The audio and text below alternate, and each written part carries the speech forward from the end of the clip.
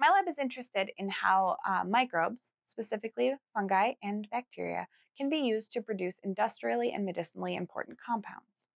Recently, our lab found that one compound produced by one bacteria can actually kill other bacteria.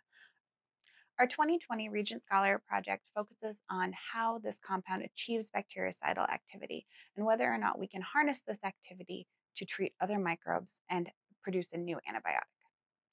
Microbes are responsible for many human diseases, but we've treated them with antibiotics successfully since the end of World War II. Unfortunately, many of these microbes are developing antibiotic resistance.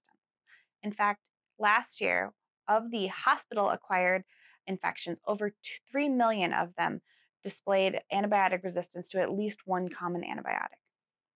Some microorganisms, like Staphylococcus aureus, are becoming resistant to many different antibiotics, making them very difficult to treat.